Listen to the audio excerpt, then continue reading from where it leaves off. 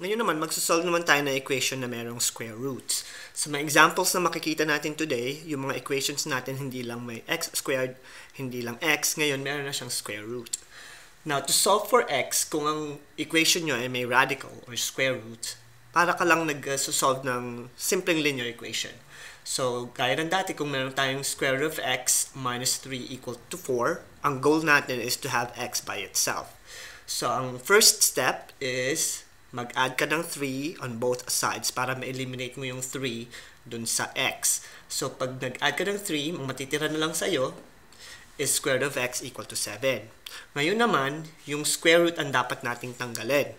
At para matanggal yung square root, kukunin natin yung inverse operation ng square root, which is exponent of 2. So, ang gagawin natin, erase natin yung dalawang sides ng square para ma-eliminate yung square root dun sa x.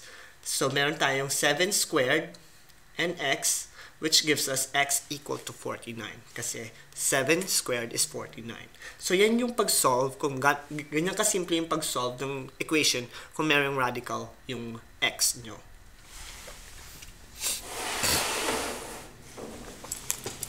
Now, sa mga susunod na examples naman, itong number 2, parehas lang siya nung example number 1. Kailangan mo ulit isolve yung x, so you need to have x by itself. At para magkuha yun, yung first step mo is to get rid of positive 5. So, subtract ka ng 5 on both sides para magkaroon ka na lang ng square root of x equal to negative 4. So, yung radical, tanggalin mo by taking the squares of both sides. So, lagay nyo lang sa square para ma-eliminate yung square root. So, wala na ngayon yung square root, kaya x na lang siya. Pero kailangan mo pang evaluate si negative 4 squared, which is simply positive 16. Kasi negative 4 times negative 4 is 16. At yung number 3 naman,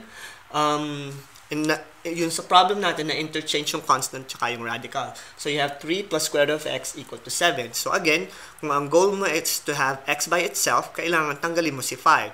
So, si 5, matatanggal mo siya by subtracting 5 on both sides para meron ka na lang square root of x equal to 2.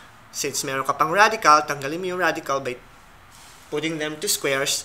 Kaya x is equal to 4. Kasi 2 squared is equal to 4.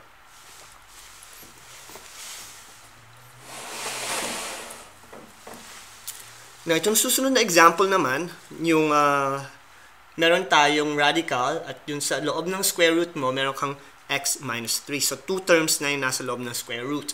So, common mistake na pwede nyong magawa dito sa equation na to is mag-add 3 on both sides. Now, tandaan nyo, hindi nyo pwedeng gawin yun kasi yung 3 or yung negative 3 mo inside the square root. So, parehas silang nasa loob ng square root. So, ang una mong gagawin is tanggalin mo yung square root dito sa term na to para magkaroon ka na lang ng x minus 3. So, take the squares of both sides. So, square mo yung side na to, square mo rin yung 4 para matanggal yung radical. Meron ka ngayong x minus 3 equals 16. Na wala na yung radical, free ka na isolve yung x. So, para masolve mo yung x, tanggalin mo si 3. Meron ka na lang x equals 19 kasi 16 plus 3 is equal to 19. At since x is by itself, so tapos na yung solution nyo. X is equal to 19. Yan yung kaibahan ng example na to dun sa previous 3 examples na nakita nyo. Now, dun sa last example natin, magkakaroon ulit tayo ng panibagong set ng equation na hindi kaparehas ng number 4.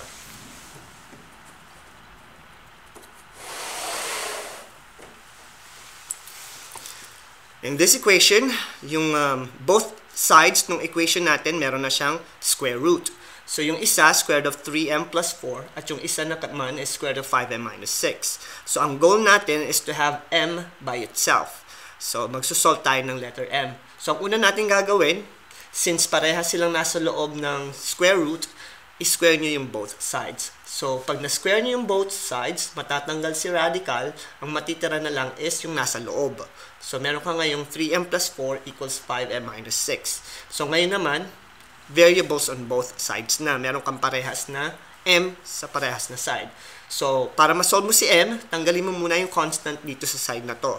So, ang lagi kong ginagawa, tinatanggal ko yung constant dito sa side ng equation na to at lahat naman ng mga variables or x or m nandito sa side. So, tatanggalin ko si 4 by subtracting 4 on both sides. Matitira na lang sa akin is 3m equal to 5m minus 10. At si m naman, ang tatanggalin ko dito sa side na to, so I'll subtract 5m on both sides. So, meron akong 3m minus 5m. So, meron akong negative 2m equals negative 10. To have m by itself, kailangan ko siyang i-divide both sides by negative 2. And negative 10 divided by negative 2 will give us positive 5. So, m is equal to positive 5. So, medyo mahaba yung step, pero kung alam nyo na yung mga rules nyo na dapat tanggalin nyo muna yung radical to solve for x, madali lang siyang i-master. So,